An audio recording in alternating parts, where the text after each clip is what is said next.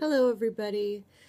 My question today is from a bride, and it's about RSVPs. She says, our RSVP date is come and gone. It was 12 days ago, and I'm still missing a ton of them. I just don't get it. It's prepaid postage. Why is this so difficult for people? Unfortunately, the truth is every bride has this problem. You're gonna have to end up making a lot of phone calls.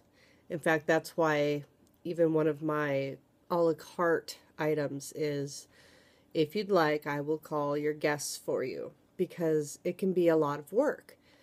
But unfortunately, people, they lose it, they forget about it. They think, oh, I'll get to it, and then they just never get to it. So, unfortunately, just be ready, brides, that you're going to have to call some of your guests to get the RSVP or their meal choice or, whatever other information you need from them. And that is it for today. Thank you for tuning in, and happy planning.